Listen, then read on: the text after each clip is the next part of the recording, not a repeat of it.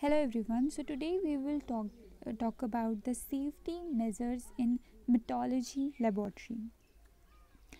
Safety is an essential part of laboratory practice even preceding the diagnostic procedure. Safety for the worker, patient, visitor, manager and housekeepers in the laboratory come as the priority not just in hematology department but in every department of clinical laboratory. As it is obvious that laboratory is the infectious area in the hospital, it is where samples are drawn and deposited for analysis. Thus, there is an elevated risk of infection to all that either work in it or are they just visiting every corner and every inch as well as equipment that has the potential to transmit some sort of infectious agent. It will be wise to consider the lab as the pathogen zoo, as that effects and essential precautions are taken to minimize the risk of injury. Here in this article, we will talk about what are the overall potential dangers in hematology laboratory. Biological hazards, chemical hazards, electrical hazards, and fire hazards. First of all, let us discuss about the biological hazards.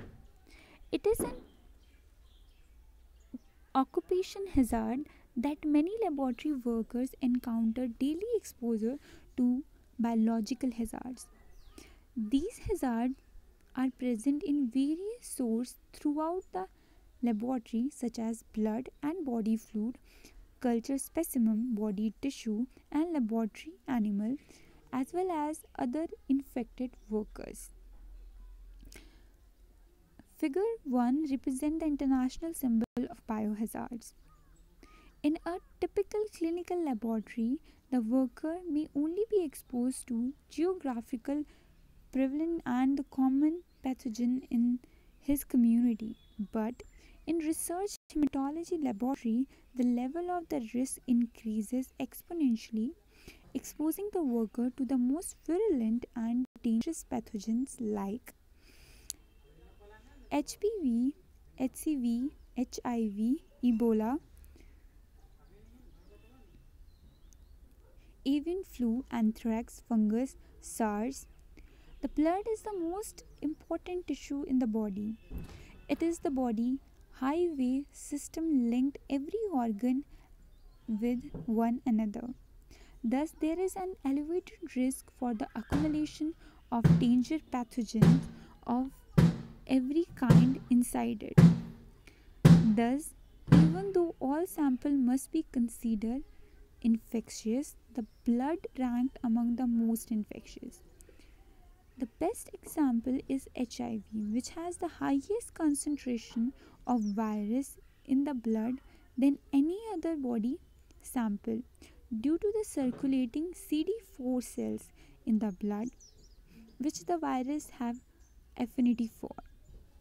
Therefore, blood sample and hematology department has a high risk of infection to workers and visitor alike.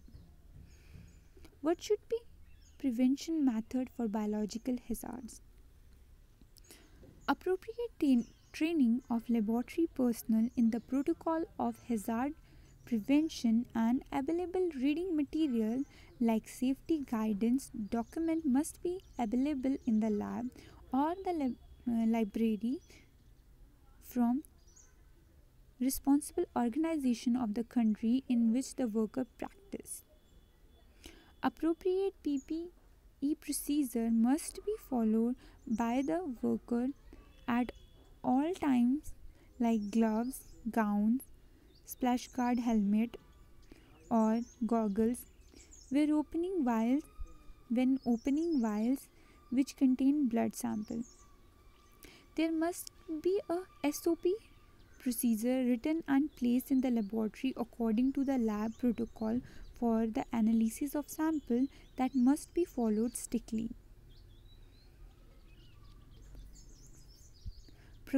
proxy axials like HPV and TB vaccine must be provided by the employer to the worker free of charge, which is actually part of the worker right list. The laboratory manager bears the responsibility for laboratory hygiene, organization, and safety. Thus, he must overlook safety protocol. The practice of procedure appropriate to the worker still, that is, workers should not practice or analyze sample beyond their training. Physician must be informed of workers which uh, incur injury like needle needle stick injury so that the worker could not get appropriate medical attention and reduce the transmission of the pathogen from worker to worker. In case of advanced research on laboratory animals, specific care and regulation of research must be followed to prevent infection from the animal of interest. Never eat, drink, smoke, handle contact lenses, apply cosmetic or take or apply medicine in area where blood samples are handled. Keep hands away from mouth, nose and ears. Infectious sample must be labeled infectious. Away to up to date with the latest research on safety procedure from the publications of credible organization which regulate safety and perform research in infectious disease. Safe decontamination and disposal of biological waste material. There must be appropriate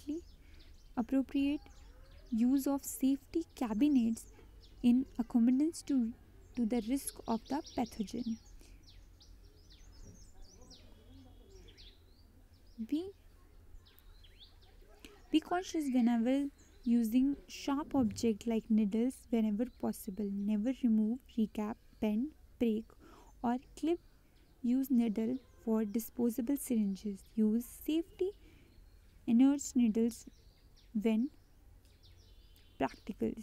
Laboratory cleaning worker other than the pathologist need to be informed as well as trained effectively on how to clean the bench, microscope, ASR tubes, slides and other laboratory equipment with the appropriate operating manual and chemicals for each device.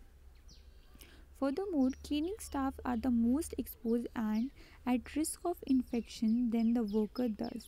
They need to be trained very well on the pathogenesis of viruses and bacteria and, as said above, what type of the chemical they should be used for disinfection. Wear tear resistant gloves to prevent exposure. Micro tears in the gloves may com- comprise the protection they offer. Remove glove and wash hand according to the standard after handling patient sample. Utilize the appropriate method of wearing and removing gloves.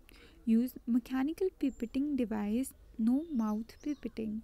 The laboratory must have an emergency management plan ready for any potential accident with samples. Next we have chemical hazards. In hematological processes, the chemical utilized are dangerous and causative that can cause burns like HCl, which is used in hemocytometer of the WBCs. Chemicals like methanol can cause blindness by damaging the optic nerves if mistakenly for beverage. It is used as a fixative in GEMSA staining procedure in parasite diagnosis. Other Other noxious chemicals that come in the mind are bleach and formaldehyde, which are used for the disinfection of benches with 1:10 dilution in case of hypochlorite, and formaldehyde using as a fumigant agent to sterilize incubators. The list of the harmful chemicals in all the laboratory is voluminous. There are carcinogens, explosive, causative, irritant based on their nature, but this paper only deals with the one utilized in hematology laboratory, and I think we have discussed all of them above. So further we will talk about the different point on how we can handle chemicals. Before that, figure 2 represent one of the several safety signs in the laboratory. Let us now uh, discuss the journal summary on how to handle chemicals. First of all, label all the chemical properly. Do not use chemical without label and do not guess. The name, concentration of the chemical, preparation date, expiration date, name of the preparer, and the chemical label such as poisonous, corrosive, or flammable in accordance with the nature of the chemical.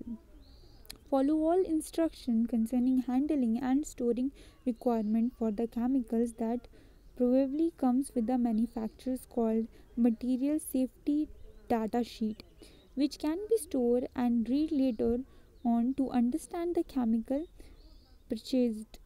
They contain the name of the manufacturer, exposure danger like carcinogenic, irritant, tetrogen, mutagen, etc., physical and chemical characteristics of the chemical, the physical hazard it possesses, reactivity of the chemical, precautions for safety, safe handle.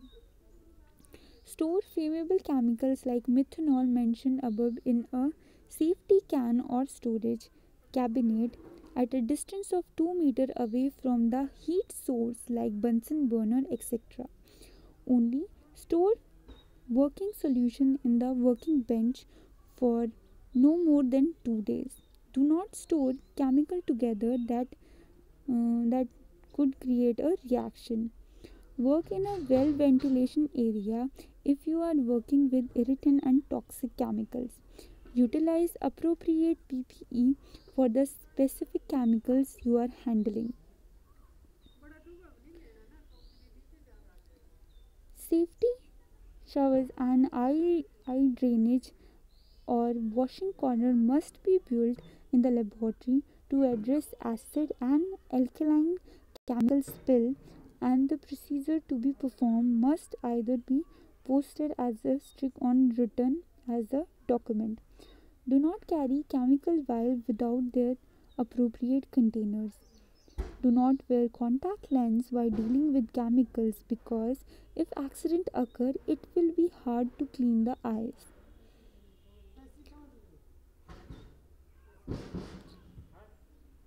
Next we have electrical hazards. Electrical hazard could occur in laboratory if the plug in for the cables not built properly. The socket and the cable are faulty without proper plastic cover. Handling electric cable with wet hands. Low quality machines which have not passes quality testing. Unstable current for utility provider which can damage equipment and maybe even start a fire. Let's now talk about fire hazards. Fire could start in laboratory due to chemical and electrical interaction. For example, flammable chemical must be stored away for direct flame and faulty electric machines and wiring. Overheating machines could start fire in the lab due to overwhelming workload. It's important to utilize flames like Bunsen burner in a safe setting. The lab must be well ventilated. Do not smoke in laboratory. Some chemicals are explosive even in a vapor state. Some chemicals are explosive even in a vapor state. Thus, read carefully the manual that come with them and store them appropriately. The most vital thing of all is that the infrastructure of the lab must be well planned as well as constructed to avoid fire hazards and must include emergency exit plan and procedure if it occurs. Talking about the conclusion, generally we have mentioned the issue which can occur as a result of the several hazards and the manner how to manage these issues in the lab with the intention that these rules for medium-sized laboratory. But in case of the advanced research laboratory, we can also include radiation hazards, which can eliminate the from the radioactive substance. We have seen what type of the issue facilitates the manifestations of unfortunate hazards and the point that needed to be taken in order to make the lab safe for worker and patients alike. So that's all we have in this topic. Thank you and have a nice day.